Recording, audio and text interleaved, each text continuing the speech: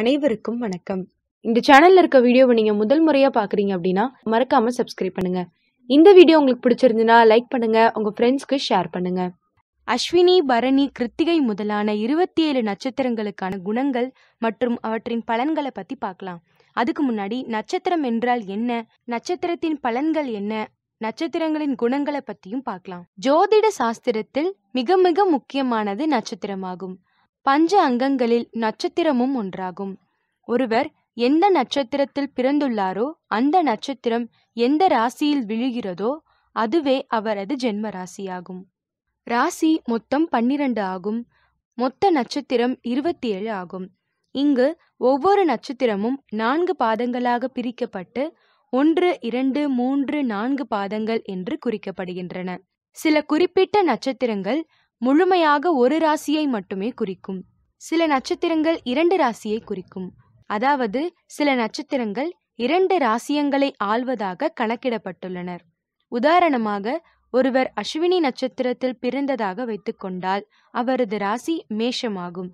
ஏனெனில் மேஷ ராசியில் அஸ்வினி நட்சத்திரத்தின் 4 பாதங்களும் முழுமையாக அடங்கியுள்ளன. எனவே அவர் அஸ்வினி நட்சத்திரம் என்றால் எப்பொழுதுமே அவர் மேஷராசிக்காரர் என்றுதான் அர்த்தம். அதே சமயம் ஒருவர் கார்த்திகை நட்சத்திரத்தில் பிறந்ததாக வைத்துக்கொள்வோம். கார்த்திகை நட்சத்திரத்தில் 1ஆம் பாதம் மேஷராசியாகும். 2, 3, 4 பாதங்கள் ரிஷபராசியில் அடங்கியுள்ளன. இங்கு அவர் கார்த்திகை நட்சத்திரத்தின் எந்த பாதத்தில் பிறந்தார் என்று முதலில் பார்க்க வேண்டும். இதை அவர் பிறந்த நாடு, பிறந்த ஊர், பிறந்த நேரம் இவற்றின் அடிப்படையில் அந்தந்த ஊரின் சூரிய உதயத்தை வைத்தும் அன்றைய பஞ்சாங்கத்தை பார்த்து சந்திரனின் நிலையை வைத்து அவர் எந்த பாதத்தில் பிறந்தார் என்று முடிவு செய்ய முடியும். இங்கு அவர் கார்த்திகை நட்சத்திரம் 1ஆம் பாதம் என்றால் மேஷ ராசியும், அது இல்லாமல் கார்த்திகை நட்சத்திரத்தில் 2, 3, 4 பாதங்கள் என்றால் ரிஷபராசியும் குறிக்கப்படும். எனவே நட்சத்திர பாதத்தை வைத்து அவர் எந்த ராசியில் பிறந்தார் என்று அறிய முடியும்.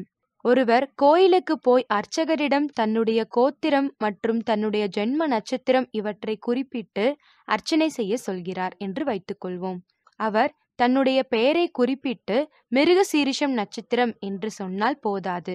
அவர் எந்த ராசி என்று குறிப்பிட வேண்டும். காரணம், மிருகசீரிஷ நட்சத்திரத்தின் 1, 2 பாதங்கள் ரிஷபராசியிலும் 3, 4 பாதங்கள் மிதுன ராசியிலும் அடங்கியுள்ளன. இங்கு அவர் மிருகசீரிஷ நட்சத்திரம் 1, 2 பாதங்கள் என்றால் ரிஷபராசியிலும் 3, 4 பாதங்கள் என்றால் மிதுன ராசி என்று தெள்ள தெளிவாக தன் ராசியை தெரிந்து சொல்ல வேண்டும். இல்லையேல் தவறான ராசிக்கு அர்ச்சனை நடக்கும். ஒருவர் உத்திராட நட்சத்திரத்தில் பிறந்ததாக வைத்துக்கொள்வோம். உத்திராட நட்சத்திரத்தின் 1ஆம் பாதம் தனுசு ராசியிலும் 2, 3, 4 பாதங்கள் மகர ராசியிலும் அடங்கியுள்ளன.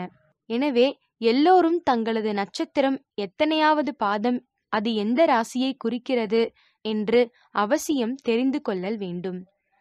அப்பொழுதுதான் கோயிலில் அர்ச்சனை செய்ய, திருமண பொருத்தம் பார்க்க, யாகம் முதலிய பூஜை காரியங்களுக்கும் உபயோகப்படும். வானத்தில் எத்தனையோ கோடிக்கணக்கான நட்சத்திரங்கள் இருந்தாலும் நம் முன்னோர்கள் ஒரு குறிப்பிட்ட எண்ணிக்கை கொண்ட நட்சத்திரங்களின் கூட்டத்தையே ஒரு நட்சத்திரமாக பாவித்து அவற்றின் உருவம் இப்படி இருக்கலாம் என்று எண்ணி அவற்றின் உருவம் எண் இவற்றை நமக்கு சுட்டிக்காட்டி உள்ளார்கள்.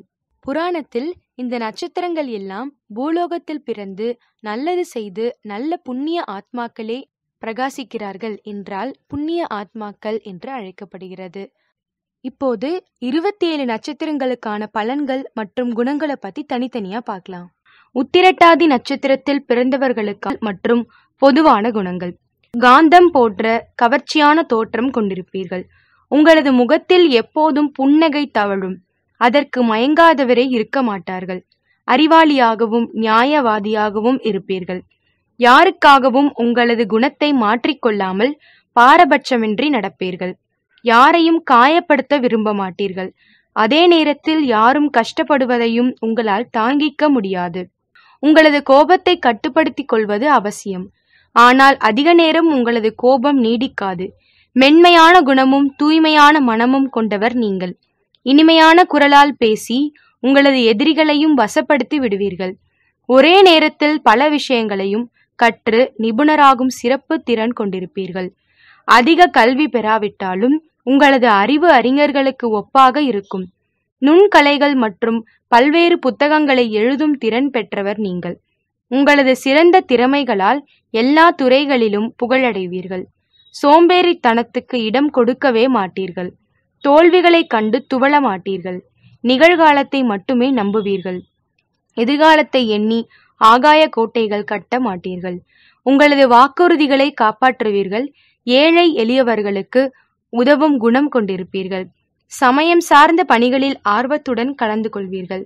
வேலை, பிசினஸ் எதுவாக இருந்தாலும் அதில் சிறந்து விளங்குவீர்கள். கடின உழைப்பையே உங்களது வெற்றிக்கு காரணமாகும். அறிவியல், தத்துவம் போன்றவற்றில் ஆர்வம் இருக்கும்.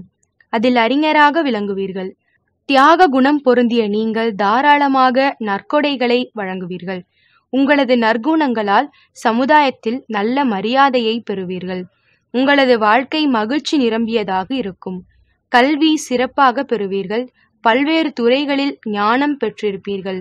உங்களுக்கு சாதகமான தொழில்கள் தியானம் மற்றும் யோகா நிபுணர், மருத்துவ நிபுணர், கவுன்சிலர், ஆன்மீக குரு, யோகி, தொண்டு நிறுவன பணிகள், ஆராய்ச்சியாளர், தத்துவவாதி, கவிஞர், எழுத்தாளர், இசை கலைஞர், அரசு பணியாளர், வரலாற்று ஆசிரியர், பாதுகாப்பு பணியாளர் ஆகியவை.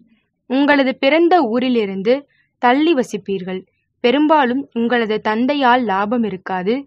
அவர் அலட்சியம் செய்ய நேரலாம். உங்களது திருமண வாழ்க்கை மகிழ்ச்சியானதாக இருக்கும். உங்களது வாழ்க்கை துணையால் மகிழ்ச்சி கிட்டும்.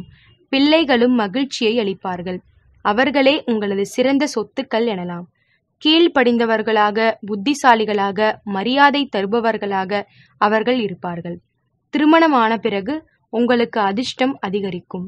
உத்திரட்டாதி நட்சத்திரத்தில் பிறந்தவர்கள் பக்திமானாகவும், கல்வியாளராகவும், கடமையில் ஆர்வமிக்கவராகவும், சாதுரியமாக பேசுபவராகவும், ஆபரண பிரியராகவும் இருப்பார். இந்த வீடியோ உங்களுக்கு பிடிச்சிருந்ததுன்னா லைக் பண்ணுங்க, உங்க ஃப்ரெண்ட்ஸ்க்கு ஷேர் பண்ணுங்க, மறக்காம சப்ஸ்கிரைப் பண்ணுங்க.